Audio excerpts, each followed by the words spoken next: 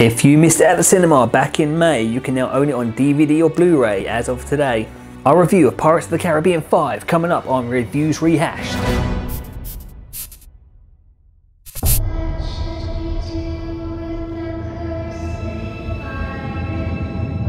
Pirates had infected the seas for generations, so I vowed to eliminate them all. And then there was this boy,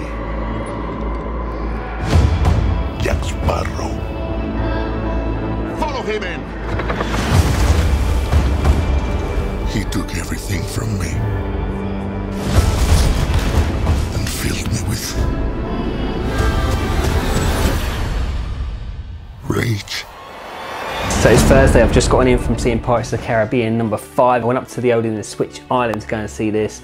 This is a place where they got free parking, they got a Costa. I sat there with my big Costa. I think it was a mint chocolate chip cooler I had. It was a big Costa anyway, very nice. So like I said, the Odeon and Switch Island has the free parking. Not a great idea if you've got a boat, you can't really bring your boat.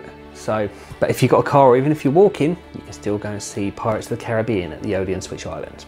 So the new Pirates of the Caribbean film, like Pirates of the Caribbean, Pirates of the Caribbean, doesn't matter where you're from, it's still the same film. To be honest, I don't even know if the film itself knows its name because I've seen it called Pirates of the Caribbean, Salazar's Revenge, or Pirates of the Caribbean, Dead Men Tell No Tales. Well, which one is it?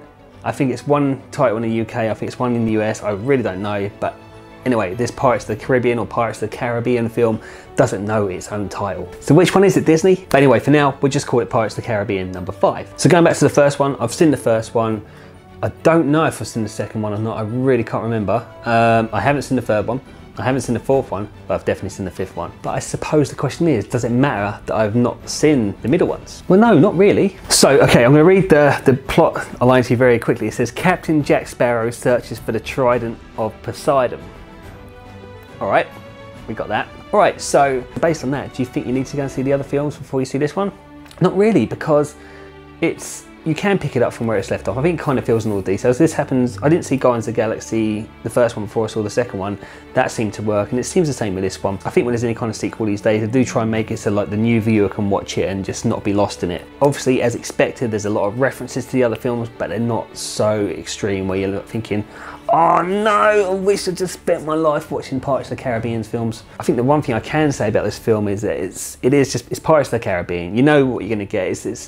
It's going to be fun, it's going to be adventurous, it's going to be spectacular looking. And at 2 hours long, I found that it never really dipped. You didn't get bored through any of it. The pace was amazing. It was up and down constantly. There's no flat bits throughout. There's a lot of humor in there, not just for kids. It's for adults too. I mean, there's a lot of things that kids won't get, which is like adults would just be like, yeah, I know what that really means. The only thing that really shocked me a bit is this very opening sequence where this kid just he gets this like big bag of rocks. I don't want to give too much, it's not really giving too much away, don't worry. But this kid like gets this big bag of rocks and he ties it to his feet and throws himself in the water, into the ocean.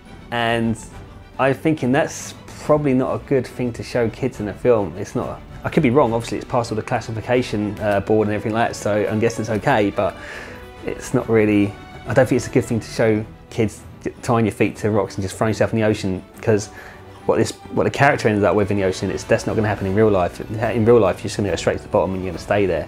Other than that though, it is 2 hours of fun. Obviously, everyone knows the character Jack Sparrow. Johnny Depp does it well again, but then every single other character does it really well as well. Is it Javier Bardem? I think that's his name.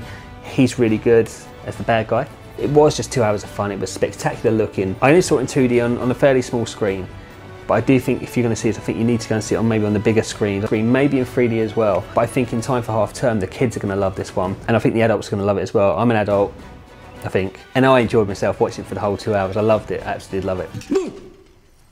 I'm so sorry, were you still talking? You will pay for what you did to me.